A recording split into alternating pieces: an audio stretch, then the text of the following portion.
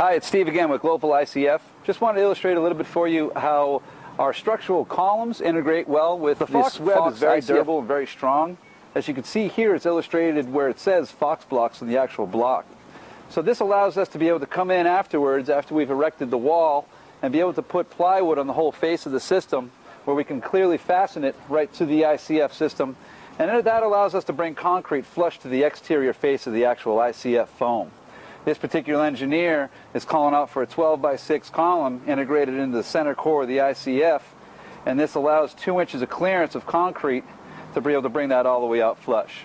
So at the end of the day, we're going to be able to stack this wall up to a 22-foot plate height and be able to have a clear, flush concrete wall in the interior face of the ICF, where a weld plate will be attached to the top of that, and that'll carry the load for the upper roofing structure. Saves a lot of time and a lot of labor.